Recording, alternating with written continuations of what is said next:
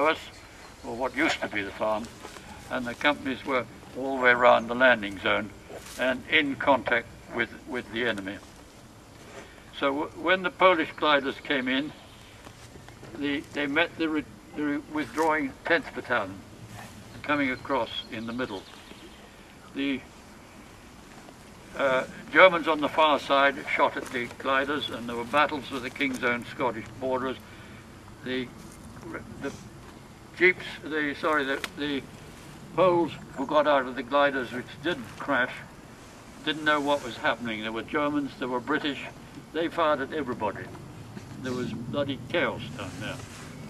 There was a German armoured car driving around shooting into the gliders to shoot them up. Our own medical officer came out from his regimental aid post up here in a carrier, and he drove round to the gliders to try and get some of the casualties out. And as you know, the Poles didn't know who was British, they didn't speak English, and we didn't speak Polish. So there was utter chaos. And the 10th Battalion lost half their men coming across the landing zone, hotly pursued by the enemy. And so the 156 came back down this track and across here, making for the railway in some haste. And the German armour came through the woods and could fire on them from here. And they got down along the railway, and about halfway along, as I said before, an order was passed to the level crossing is held across the railway. And as I said before, that order did not reach half of 10th Battalion or half of 156 Battalion. So half got over the railway, half went to Balfaser. So that night, the other side of the railway, what was left of the brigade concentrated, about 270 men of 156 10 Battalion and about 80 or 100 of brigade in quarters, the engineer squadron and the field ambulance. Okay, right, I left you at the last stand with the brigade withdrawing back down along the railway or over the railway. Half of them, if you remember, going on to the level crossing where they all got mopped up during the next 2 days.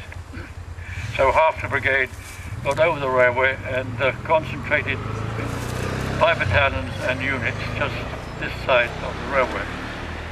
And as I said, the brigadier wanted to move through these woods here at night to get into Oosterbeek to join the rest of the division, but that was refused. So the next morning, very early next morning, what was left of the brigade set off to move through these Balfaser woods, and they started off coming up a long track which I think most of you will know, called the Breeder Line.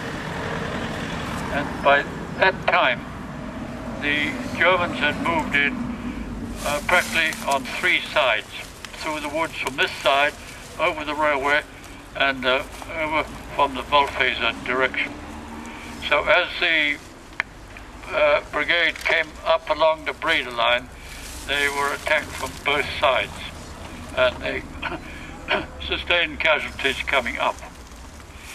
The leading battalion, 156, got up very nearly to where the Breeder Line joins the Balfaser Weg, but that was held by the enemy.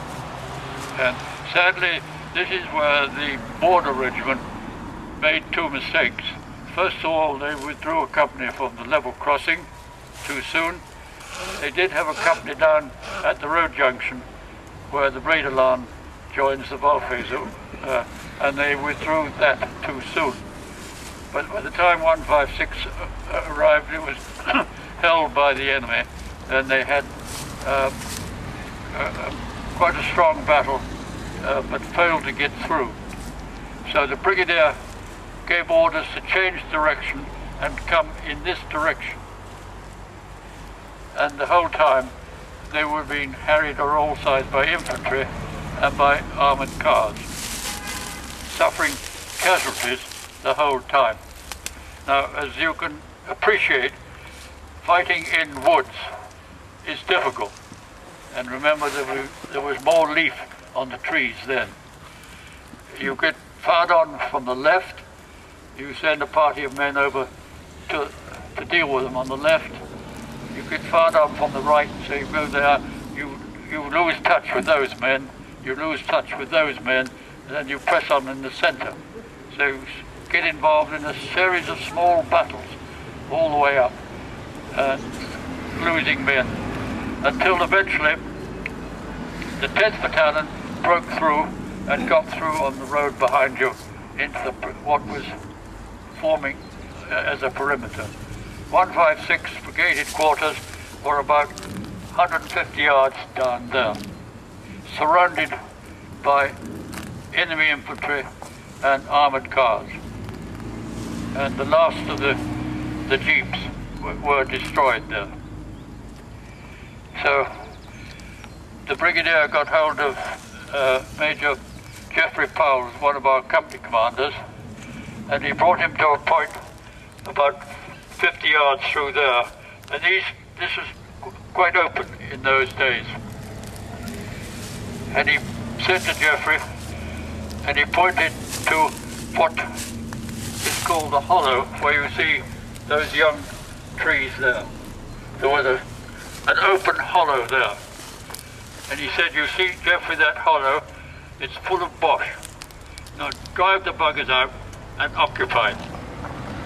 And Geoffrey Powell got about 20 of his men and literally charged. And they charged, screaming and yelling, and the Germans fled. So he and the remnants of the brigade, about 250 men, got into the hollow.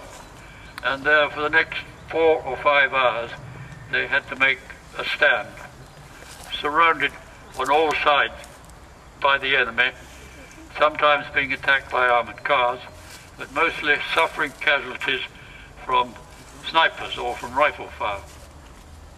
Until about 5 o'clock in the afternoon,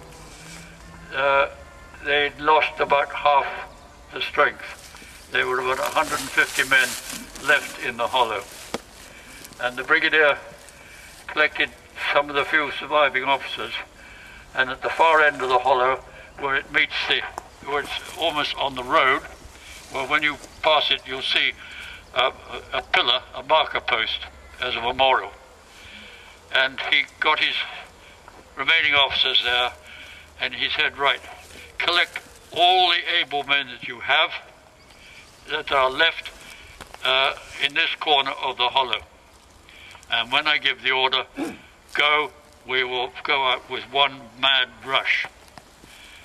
He himself, our brigadier, went round the hollow and said goodbye to the wounded that had to be left. And of course, many did. And he came back and he gave the order, go, and in one wild rush they crossed the road and up a track which you can't see from here, and ran for about 150 yards, and then about 100 yards ahead of them they met the neatly dug positions of the border regiment, with every man complete with his uniform equipment. The 4th Brigade, mostly carrying German weapons, just in smocks and blood-stained with bandages, and the young captain went up to Geoffrey Powell and said, will you get your filthy shower out of my company area? At any rate, he collected them, and Shan Hackett went down to the Hartenstein to HQ to report for orders. And the remnants of 10th Battalion and 156, they went down to the Hartenstein, and there they were issued with new weapons and ammunition and given a few ration packs and told, you've got 1 hour's rest and you will occupy houses to the north of the main road, where the battalion fought for another 5 days until the end of the battle and the final withdrawal. And